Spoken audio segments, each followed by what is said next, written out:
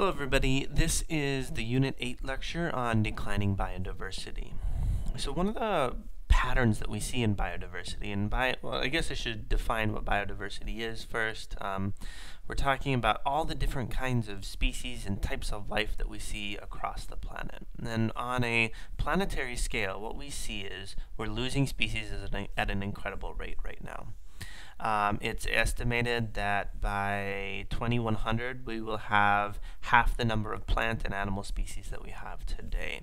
And we see this across the board. Whether we see a huge dip in corals right now, but birds are decreasing, mammals are decreasing, amphibians are really decreasing, and pretty much any group of organisms that you look at, we're losing species. Now that is due to four main reasons. I mean, realistically, the reason is that humans are getting to be extremely high populations numbers all over across the world. But as those humans come in, what we do is we do four different things: habitat destruction, invasive species, overexploitation, and pollution. So let's spend some time thinking about each one of those here in a little bit.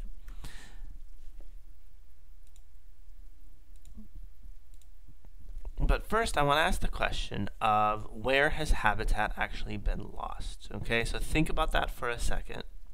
Now, most of the time when I've done this class in person, the answers I get are, oh, it's tropical rainforests, right? Where has that habitat been lost? We're losing tons of tropical rainforest. Well, that is true. We have lost habitat. But I would submit that realistically, we've lost much more habitat just right here in the United States. So this is a satellite photo of whitewater, right? And what do we see? What is the native, or the native habitat around this area should have been an oak savanna, and what do we see now? Realistically, most of this is corn. Sure, we have some kettle moraine forest over here, but realistically, most of what we have around us is corn, wheat, and soybeans, right? And that is by far not a good habitat for most of the native species that we have in this area. So what we see is that habitat destruction, and maybe I shouldn't say habitat destruction, and it could be, habitat modification. Okay, so just because we cut down a forest, well, we've destroyed the forest, but there, might be a grassland that takes over in that area. There's still a habitat, it's just not the same habitat that was before. So, we can think of extreme habitat modification here, maybe more realistically. But what we see is habitat destruction has been the main reason why we're losing species across the planet. 73% of the species that are extinct or rare are due to us destroying habitat. Now, why do we change habitat? Why do we change the habitat into a human used habitat? The biggest one is agriculture, and I don't mean to get down on farmers. I like to eat, right? I need food.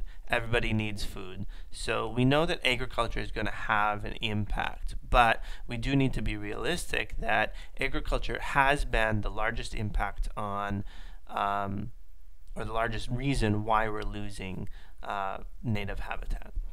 The second biggest reason then is urban development. So right now we have somewhere around 80% of Americans are living in urban areas, and all of those urban areas are pretty much just getting bigger, and we're taking more of the native habitat and turning it into cities and towns and everything.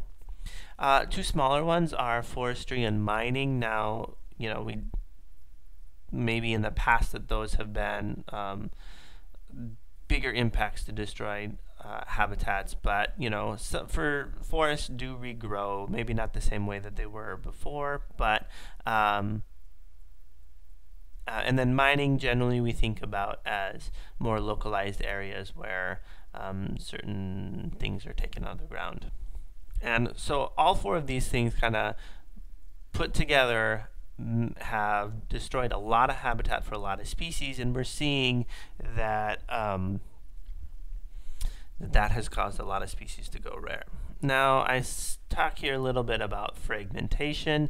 What habitat fragmentation is we humans don't use all the land just like in a straight line around a city. There's lots of, in this picture here, we have some, potentially this could be native forest and a little habitat patch of native forest here and then one over here. So there's actually, in this picture, there's a decent amount of native forest, but because they're all isolated, we'll be talking about this idea later on, but because they're all isolated, it kind of makes a problem for these habitat patches are not really acting like the native habitat that we see. I think, so we'll catch up with this later when we're looking at the land use chapter.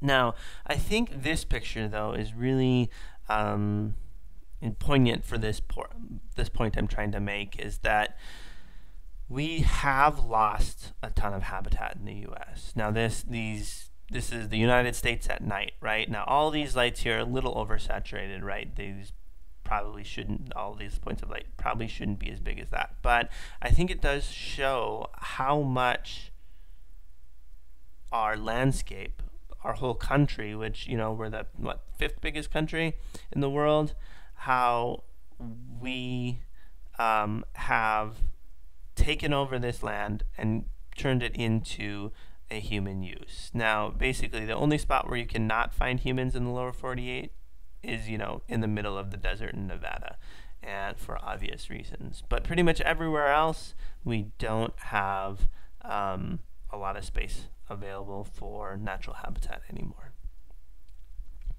Second reason I want to talk about that we're losing biodiversity is invasive species. There's plenty of examples of species coming in from somewhere else and having a huge impact on the land, on the organisms that we have there.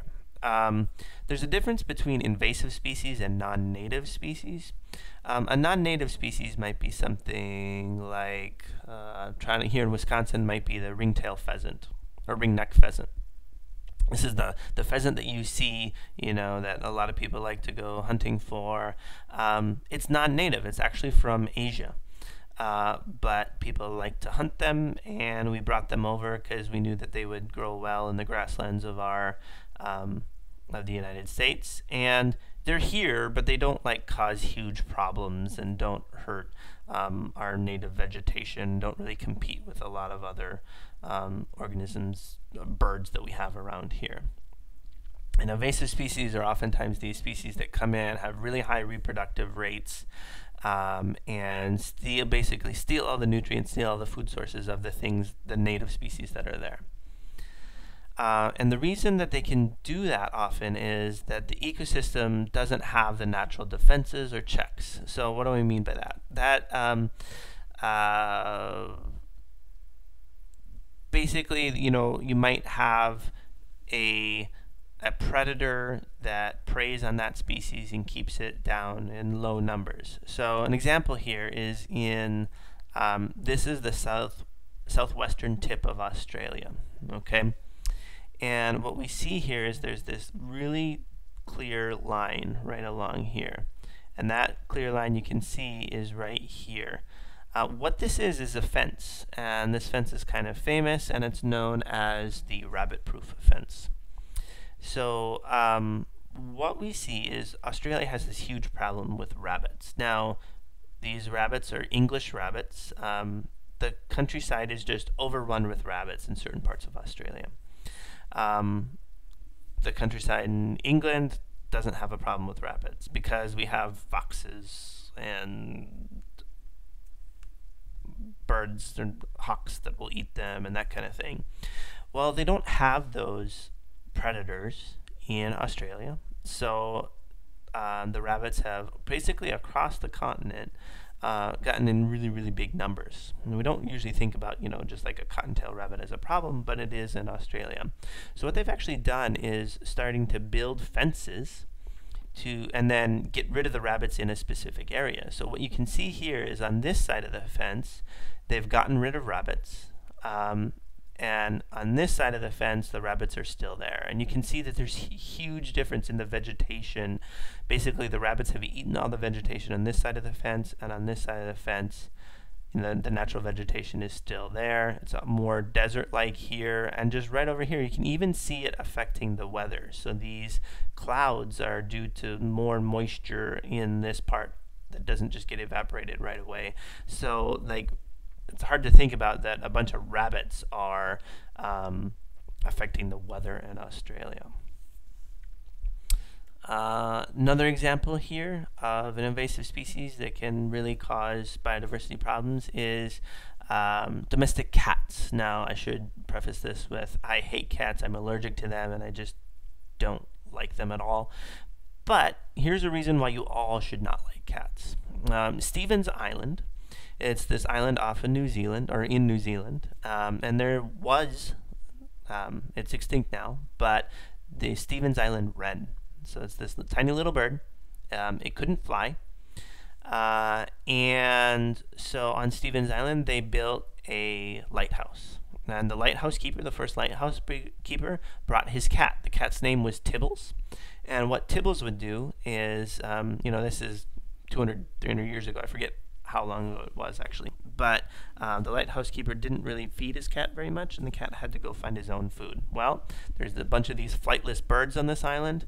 What does the cat eat? It eats a bunch of these wrens. And basically, one cat, Tibbles, is responsible for reduction of pretty much all of these Stevens Island wren.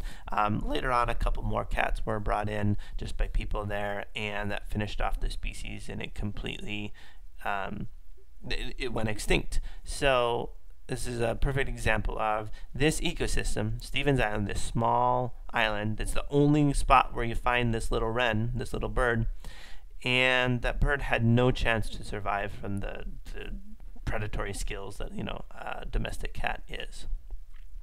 So an example to show how invasive species can really hurt native populations. One thing we're experiencing right now, kind of all across the western United States, is an expansion of the mountain pine beetle. Now, the mountain pine beetle is this really tiny beetle. I think this is only like a half-inch long or something. But what they do is they go to a pine tree and they lay an egg in the pine tree. And then a little beetle larvae grows inside the tree, eats the yummy parts of that tree that transport the sugars basically throughout the tree. And if you get enough of these infestations in this mountain pine beetle, it'll kill off the tree. Now, what's happened then is this mountain pine beetle was basically from Mexico, and its range has been expanding northward as the climate has been warming. So right now what we see is this mountain pine beetle has made it up, somewhere South Dakota, into Montana a little bit, and you can see here that here's a forest that's been affected by the mountain pine beetle. Basically all of these orange trees are dead pine trees that have been infested with all of these beetles, and they're doing a huge making huge problems for a lot of the forests right now in the mountain west area of the United States. And these trees basically just have no chance to be able to do this. There's some evidence that trees might be developing as the whole population gets wiped out. You see, there are some trees that are surviving here, that they might be able to evolve around it a little bit, but we'll see if that is quick enough for the forests of the West here real soon. All right, the third reason that we see declining biodiversity is overexploitation. Now, overexploitation, what I mean by that is basically humans using certain species faster than they can be replaced. Okay, so if you think about a lake, we here in Wisconsin have a really big fishing culture, and lots of people go fishing. They go to lakes, and you have your limit of how many fish that you can take from this lake per day. And basically, what the Wisconsin DNR has set up is these limits of we can only take out this many fish from this lake each year, so that they can reproduce new babies and have a good enough population through the years, or a sustainable population. But there's plenty of times where we're seeing in the past where this is, they have not set up these type of limits, or people are breaking the laws and still hunting, harvesting these organisms. Here is a great example. This is not a hill. It is a pile of bison skulls.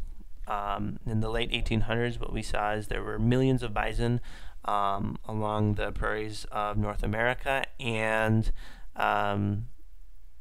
basically we hunted them almost to extinction, where there was only about 800 to 900 of them left on the whole continent. And basically what they're doing is they were killing these bison and grinding up their bones for fertilizer, and really not using any of the bison for eating or anything. But I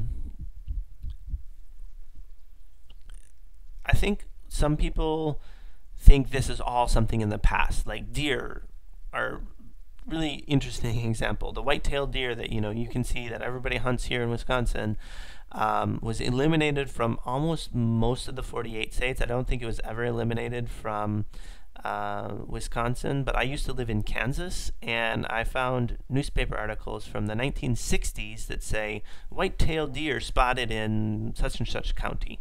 So it's the white-tailed deer is a great story that has bounced back from like almost extinction, but there's plenty of species that hasn't happened. And right now, I think one of the biggest examples of current overexploitation that we're doing right now are marine fisheries. Right now we have about 10% of the large species of fish that we used to have in the past, and we're just basically pulling those fish out faster than they can reproduce. So their populations are just continuing to decline. Maybe a more charismatic example is rhinos.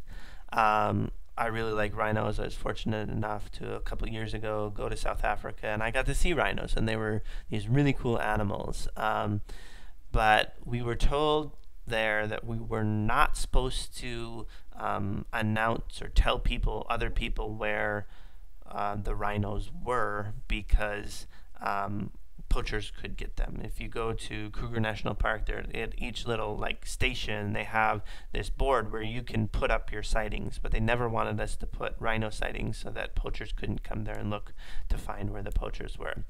Rhinos are heavily sought after. Even in national parks, there's plenty of poachers that will go there, and it's pretty sad to see. This is the value of rhino horn.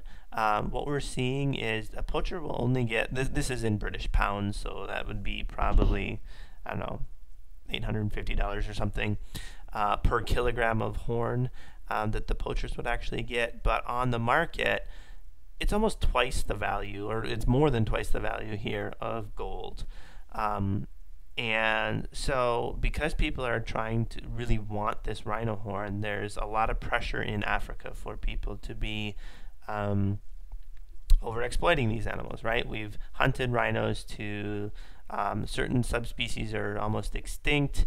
But what I think this graph is really interesting, that we have a really good idea of rhinos, how many rhinos are killed, because many rhinos are actually guarded, and their bodies are found and able to figure out why they died.